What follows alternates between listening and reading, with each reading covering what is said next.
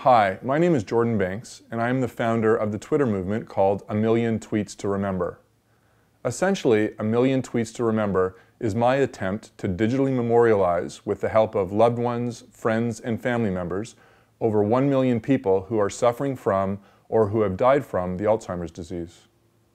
The idea of digital memorialization was very appealing to me because essentially what it allows me to do is talk about my grandparents on a platform like Twitter and ensure that my kids and their grandkids and my great-grandkids and so on will always have a point of reference of each of my grandparents who have since passed on.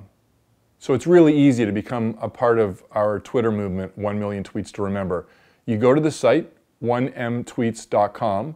You then memorialize your loved one in 140 characters or less in the Twitter box, and then you submit that tweet to Twitter, which automatically makes you part of this movement where we're trying to get 1 million different tweets of people who are currently suffering from or who have died from the Alzheimer's disease.